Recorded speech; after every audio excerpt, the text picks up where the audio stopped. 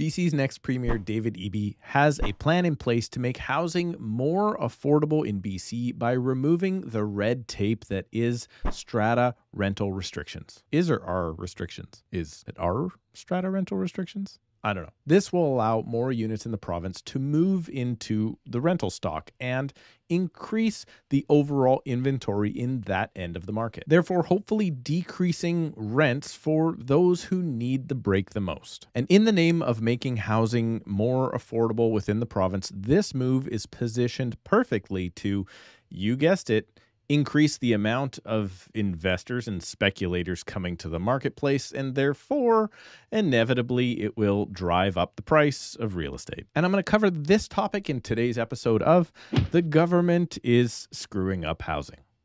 Again. But of course, the video can't start before I ask you to please subscribe to the channel if you would like to stay up to date on Surrey, Fraser Valley, and BC real estate. And if you could also click the like button for the YouTube algorithm, that would be a big help, because that is the #1 way that you can help me get this video out to more people also interested in the Canadian real estate market. Or maybe you could just leave a comment. And as always, if you need personalized help here in my market of Surrey and the Fraser Valley, you can book a call with me right now using the link in the description below. And now onto the video all about how the government just can't help f***ing up housing. If you're unfamiliar, stratas in BC may or may not have rental restrictions. For more backstory on rental restrictions in strata corporations in the province of British Columbia, please go ahead and check out this video. The short form, though, of that video is that newer condos and townhouse complexes in BC are exempt from rental restrictions. But if you live or own in a building older than about 2010, there's a very good chance that your building is restricted completely, or at least has a limited number of rentals allowed. Now, what this does is it allows owners the comfort of knowing that if they buy a property that does not allow rentals, that most of their neighbors are owners too, just like them. This usually leads to a greater sense of community, and let's be honest, most of the time owners as a whole will take care of the properties probably a little bit better than maybe investors and tenants would. But with rents absolutely skyrocketing across the entire country since the real estate market has cooled off, well, finally we have a solution. David Eby, the new leader of the BC NDP, has proposed that rental restrictions across the entire province should be removed. This would inevitably open up thousands of new units to the marketplace and would have renters across the entire province clicking the like button for more affordable housing. But with every single government move made to make housing more affordable, other than actually building more houses, well, inevitably there will be side effects. And the side effects of this affordable housing initiative is, well, unaffordable housing. You see, right now, if you are a first-time buyer, downsizer, or really anyone looking to purchase and live in one of these rental restricted stratas, right now your competition, or what we call the buyer pool, are other people just like you. Hardworking people trying to purchase a home to call their own. And this is where it gets a little ugly. With Eby's new proposed removal of rental restrictions, investors will now flood to these previously non-investor owned properties. And yes, according to the Times Colonist, it will actually drive up the prices of these previously more affordable units. Because the more restrictions a property has in regards to how the owner may use it, the less buyers are interested in owning that property. Therefore, those restrictions actually help suppress prices. But if Eby flicks the switch, instantly all of those lower price units will hit the radar of investors that are looking for more affordable real estate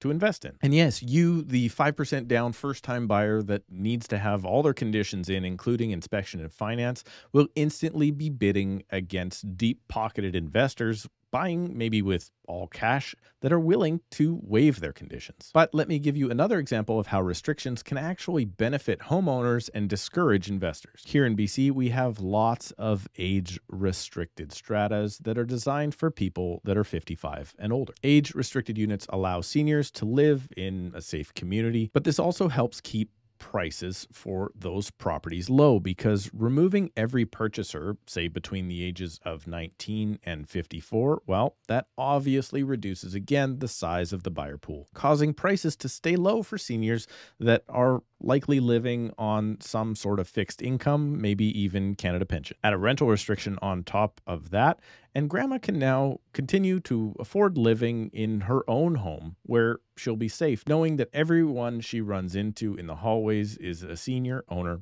just like herself. And that could lead us to our next unintended consequence. You see, currently age restrictions are still allowed in ownership of certain strata properties in BC. However, the BC Residential Tenancy Act disallows for any age discrimination at all. This means that, sure, to own the unit, Granny will have to be 55 years or older. But if her 75-year-old neighbor down the hall goes into a home, there's a chance that maybe the POA or whoever is in charge of that person's affairs could then rent out the unit to whoever they like. And that means that there's absolutely nothing that sweet old Granny or the strata can do should the new tenant be a little less than desirable or maybe even put the owners at risk. But Eby says seniors will be exempt from his new rule and that their restrictions will remain. However, the age of the exemption was not mentioned, and currently 55 plus is the most popular age restriction, and he mentioned seniors. So I don't know if now those buildings maybe need to shift to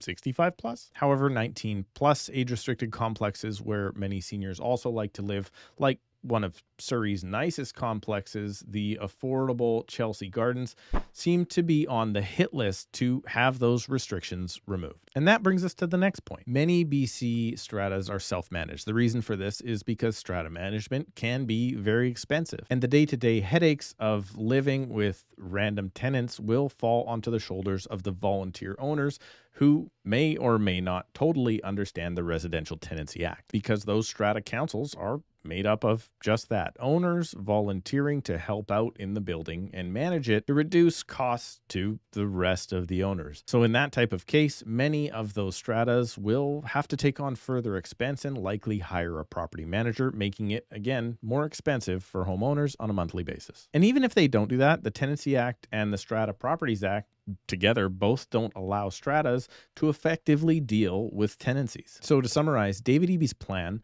to make rentals more affordable could bring rents down at the cost of real estate prices rising, monthly costs to owners increasing, and more headaches for volunteers on strata councils. But hey, look on the bright side.